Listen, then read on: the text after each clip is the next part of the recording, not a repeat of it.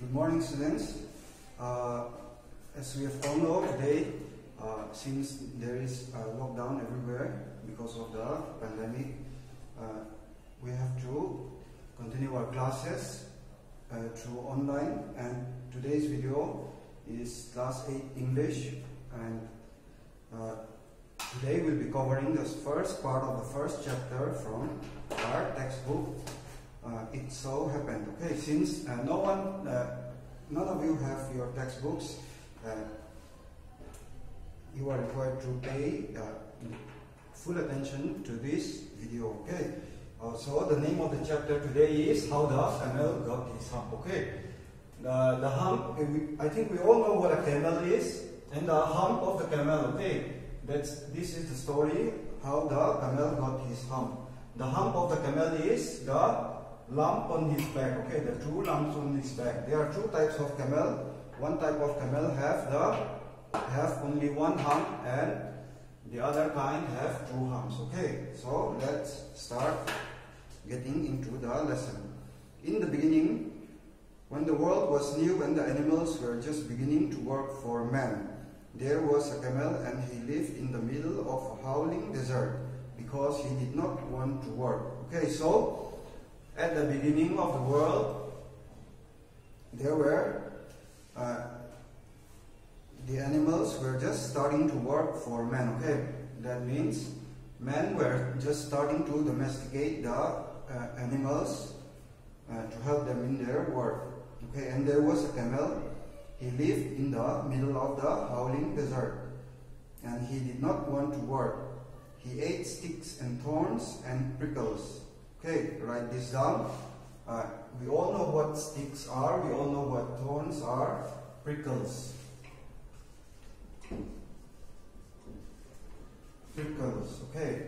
Prickles is a small thorn. Okay, which are found on the desert. So the camel ate sticks, thorns, and prickles. And when anybody spoke to him, he said, just hump, and no more. Okay, so when the other animals and the other living creatures spoke to him, the camel would just reply them with the word hump. Okay. Presently, the horse came to him on Monday morning with a saddle on his back and said, "Camel, oh camel, come out and trot like the horse." Came to the camel on a Monday morning with a saddle on his back. Okay, that indicates that the horse has already been working for the humans. Okay, he had already worked for man. "Hump," said the camel, and the horse went away and told the man. Okay, so since the camel did not want to work like the horse went back to the man, okay, his owner, and he told the man. Presently, the dog came to him with a stick in his mouth and said, "Camel, oh camel, come and fetch and carry like the rest of us." So, when the horse gave up on trying to make the camel work like them, he went back to the man. Okay, after that, a dog came to him with a stick in his mouth and asked the camel to fetch and carry like the rest of them. Okay, and we'll see what the camel said to the dog. "Hump," said the camel, and the dog went away and told the man. So just like the horse, the camel replied the dog with just the word hump. Okay. Presently, the ox came to him with the yoke on his neck. Okay, so again, an ox came to the camel. Okay, here I have drawn a picture of a yoke, and this is a yoke. Okay, I'll give the definition for a yoke here. You write it down. A yoke is a wooden cross piece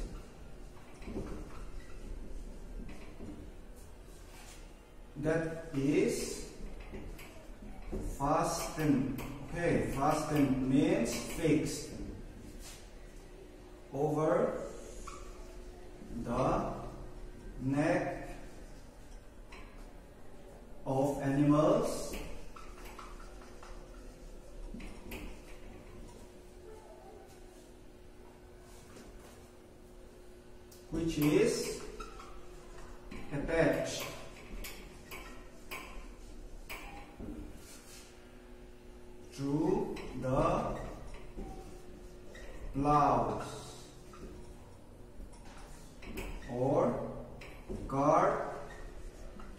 that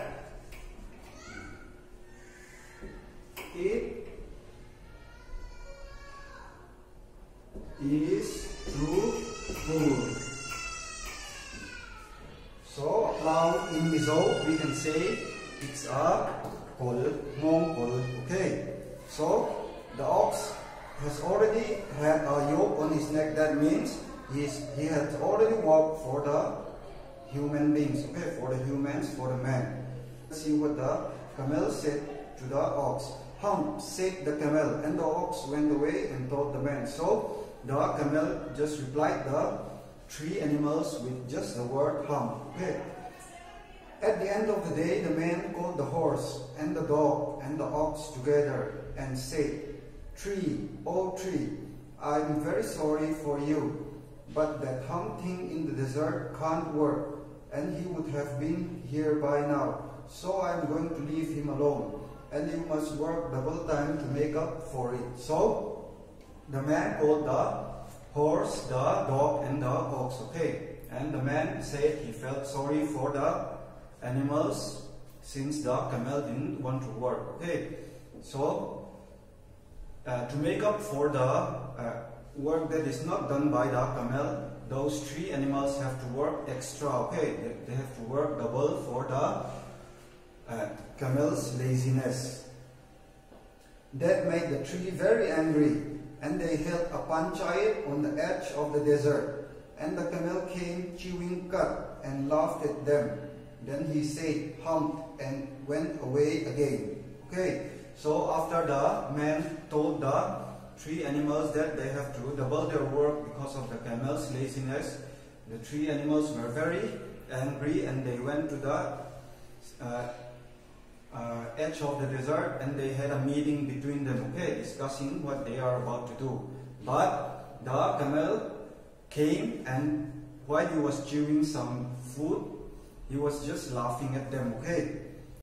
Presently there came along the jinn who was in charge of all deserts, rolling in a cloud of dust. Okay, here jinn is spelled D-J-I-N.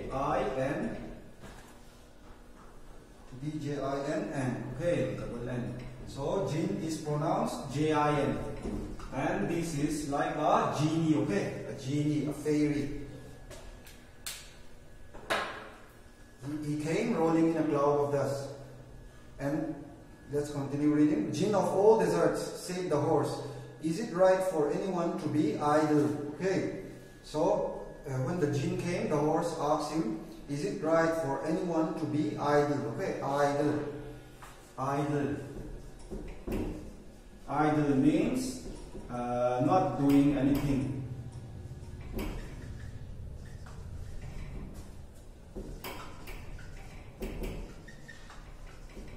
In Mizo, you can say it as or.